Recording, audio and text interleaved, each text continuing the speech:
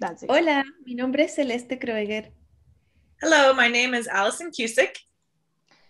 Hello, my name is Martina. I'm going to talk about this identification guide to phytoplankton of the Antarctic Peninsula, a bilingual guide for a non-scientific audience. So this guide is part of the Fjorfido Project. It was established in 2015 between oceanographers partnered with travelers and guides aboard member vessels of the International Association of Antarctic Tour Operators, IATA. So for 5 months every summer, citizen scientists collect phytoplankton from this Western Antarctic Peninsula. These samples help researchers identify the phytoplankton communities and changing dynamics from melting glaciers due to climate change. Here's a picture of the Antarctic Peninsula ecosystem when we can see here in this yellow circle on the right, the phytoplankton. The phytoplankton are microscopic algae that photosynthesize just like plants do.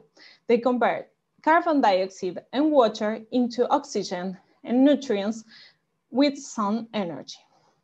So this phytoplankton is food for many organisms in the Antarctic ecosystem, but one of them is the krill.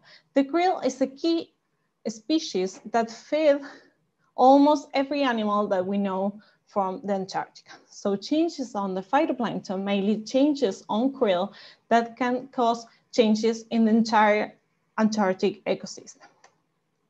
So last year, we created this bilingual book. This book contains more than 80 genera of phytoplankton, and we can see them in pages like this with explanations, drawings, pictures, fun facts, and stories. Why we created this book, where we know that there was no phytoplankton guide for the Western Antarctic Peninsula. And we have these beautiful microscopic images that were taken from samples collected by citizen scientists. And we want the travelers on ships can begin to identify the plankton while we are in the Antarctic Peninsula. We wanted to be bilingual because gateway cities are in South America and we wanted to reach a wider audience. So what is next? We have to keep working on the chapters and we hopefully can release that for the next season, 2021-2022. So thank you so much and I will be glad to answer to your questions.